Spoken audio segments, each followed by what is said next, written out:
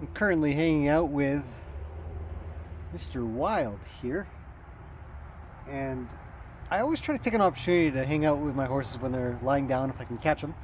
He happens to have been taking a little rest, and I was wandering by and I thought, here's a great opportunity to come say hello and pet him. Some horses aren't the biggest fans of being touched while lying down, so I always work on this opportunity as much as I can. And if you've ever seen me around some of the other horses, for example Luke, I can quite literally just push his head down and he'll go down to sleep. Now, I don't think I can do that with this guy very well. I could probably get him to maybe give in a little bit. And he gets a little lower, which is good. But the idea being that while I'm hanging out with him, hopefully he'll feel a little bit safer and in turn sleepier, and we'll become better friends for it.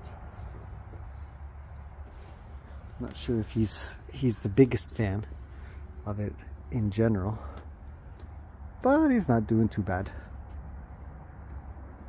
It's nice to see that he's putting up with it. He's not getting up, you know, he's not leaving. I can make him a little quieter in his eye.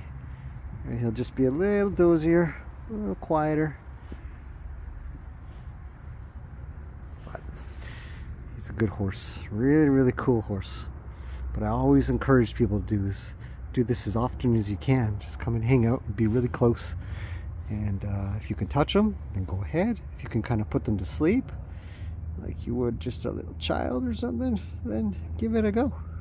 You never know. It can only be beneficial. So that might be about it. Just a nice peaceful moment to hang out together while the sun's on its way down. Gorgeous day today.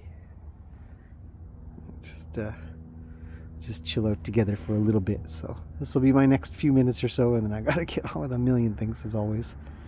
But just a little bit of time together does everybody good, you know. So anyways, that's it for this one. Just a short one. Just a little reminder, spend a little quiet time with your horse if you can, and things can only get better. Look, his mouth is mumbling. He's happy. He's good.